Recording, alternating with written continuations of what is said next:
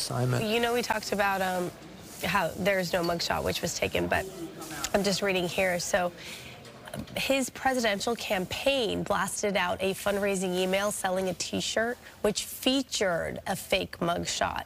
The T-shirt shows a photo of him, which was superimposed over the high chart as if it were a mugshot, and it said not guilty. So his campaign had blasted that out, and supporters were basically asked to contribute at least $47 to his 2024 campaign in order to get one of those free T-shirts.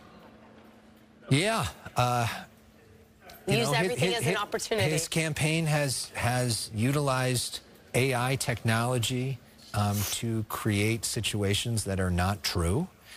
He's fundraised off of a number of the NFTs that he was selling, including images of him praying and him as an astronaut and other images of him that were not real.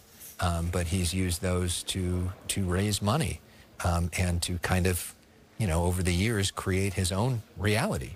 You know, the phrase, you know, Kellyanne Conway, one of his top advisors, said years ago, alternative facts.